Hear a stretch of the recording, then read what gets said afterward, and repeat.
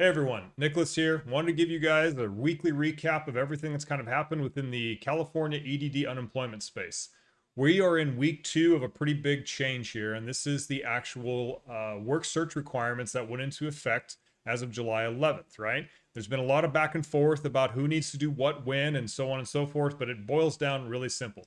If you have a PUA, you're self-employed, you have a gig, you're a gig worker, if you are a regular UI, you have a PEUC claim, you guys only need to do one work search activity per week.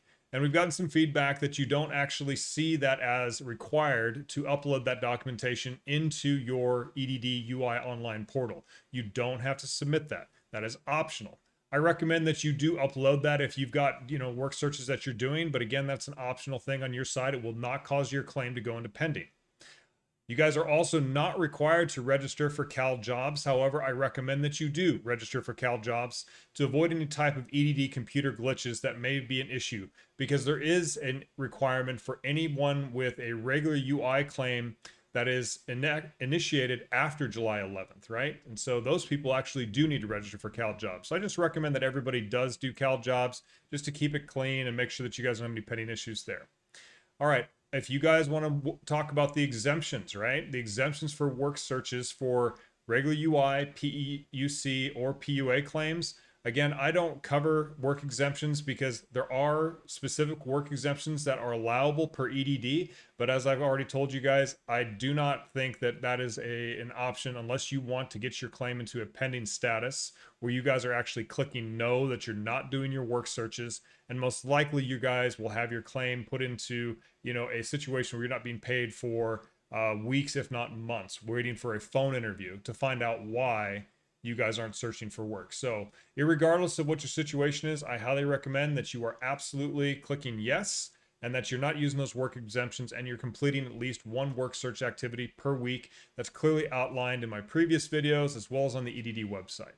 Okay, so the last note on work searches is this is for those of you with a Fed Ed claim. Fed Ed claims are different. They did change this about 2.5 weeks ago, and Fed Ed claimants absolutely do need to be doing three work searches per week. Now, specifically, it looks like the documentation that Fed Ed claimants do need to submit is that if you are applying for work, and I recommend that you apply for it online if possible, you do need to upload that work search activity, okay? Now, that's the information that I'm getting from EDD from some of the press releases, that specifically if you're applying for work, you do need to upload those 3 work search actions per week. Even if you're not applying for jobs, I recommend that you're uploading your 3 work search activities, even if they're not related to applying for jobs, on your UI portal every week to stay in good compliance. Again, Fed Ed does not need to apply for Cal Jobs, although it is recommended by EDD, and it's also recommended by myself to make sure that you guys can stay out of those pending situations. That just seems to be something that you just don't want to play with on that side. Again, Fed Ed also has exemptions that are available. I don't recommend that you use any exemptions. I recommend if you want to keep your claims being paid, because it's quite onerous with getting your Fed Ed claim back up and going if they disqualify you because of your work searches. That you guys are doing your work searches on a weekly basis, you're spreading that out over the course of the week, and that you guys are ready to keep your claim being paid. All right, the next thing I want to talk about that's really been causing a lot of people problems basically since July 10th is the July quarter review that EDD has now gone through. This is a computer system that is going through all of the claims and effectively looking to see if anyone has worked or created or earned any wages over the last 12 months. This last happened back in April. It caused a lot of people to be pending. It looks like it's happening again this month. We're seeing the call volumes are really increasing in terms of how many people call or how many people are trying to call EDD.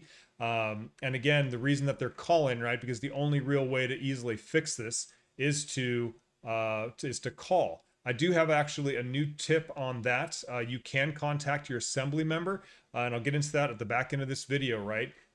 So again, previous to this really being known, this quarter review where people were being put into pending for really no apparent reason, the only way to actually get that fixed was to call and have a tier 1 or level 1 agent actually manually remove that issue and get your payments back on track. And many people waited weeks upon weeks upon weeks waiting for this. So if you guys are in this situation and you have a pending that's happened in the last 2 weeks, I highly suggest you call or you contact your assemblyman.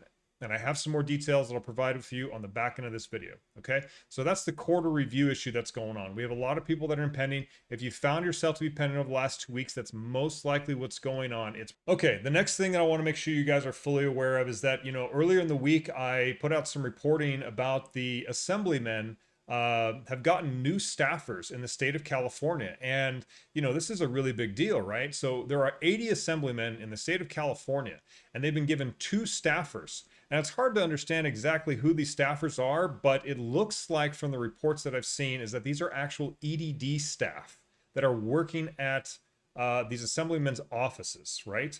And this is fantastic, right? So as a result of everyone trying to contact all these assembly members, the assembly members have been given some additional funds to keep these people on staff and have them get the help that, their constituents, you guys, need in terms of getting your EDD payments up and going.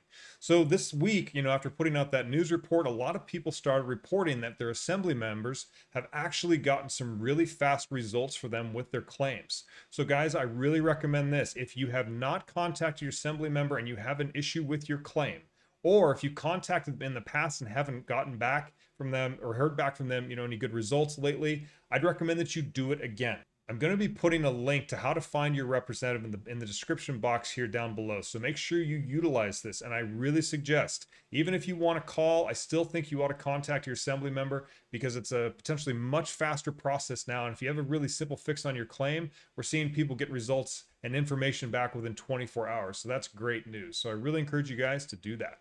Okay, the last thing I want to mention is this.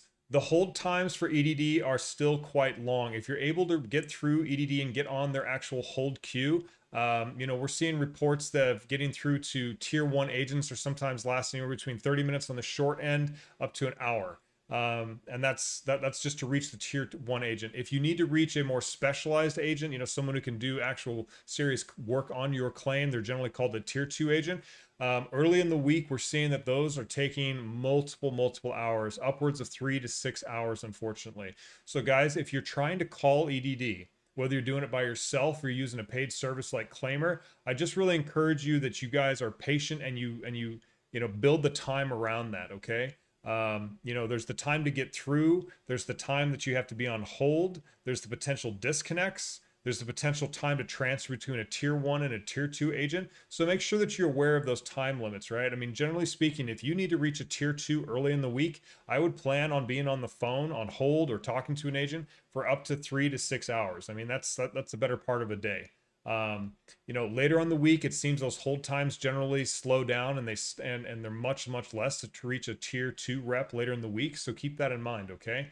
Later in the week, it's a little bit easier to get through. The hold time's a little bit less. The disconnects are a little bit less frequent, okay? So keep that in mind. The last thing I want to mention this, if you know you need to reach a tier 2 rep, please do not try and reach them after 5 p.m. Monday through Friday. They're going home early, sometime between 5 and 6. So if you're trying to reach somebody, a tier 2 rep after like 5 to 6 p.m., I really don't think there's much chance that you guys are actually going to reach a tier 2 rep that day. So just keep that in mind as you guys are thinking about when you're going to choose to call, okay? The last thing I want to mention on the call-in is that I'm actually doing live streams, and this is to give people connections to EDD so they can directly talk to agents to get their claims fixed. I'm doing these live streams on a regular basis. I'll be having one tomorrow at 9 a.m. I'm looking forward to having as many people show up as possible. I'll be providing the connections. I'm paying for them myself. I'll be teaching everyone about how to call, how to use a paid service like Claimer, how to deal with the disconnects, how to talk to agents, how to get agents to really help you go above and beyond, in terms of them just, kind of telling you what you want to hear and get you off the phone. So these live streams are really valuable and beneficial. And of course, we end up learning a lot because people are actually getting connected to EDD while we're on the live stream, which is really exciting. So guys, look, this is the weekly recap. I just want to give you guys as much up-to-date news as I can. Thanks for watching. Thanks for helping grow the channel out. I really appreciate it as always. Please, if you're watching this and you're getting value, consider subscribing. It really helps grow the channel out. It helps, get the views out. It helps people find this information a lot faster. So if you're finding that valuable, please, subscribe. Please comment. Consider liking any activity that you can do to help build the channel. Obviously helps other people find this type of useful information. With that said, I look forward to talking with you, and we'll see you guys soon.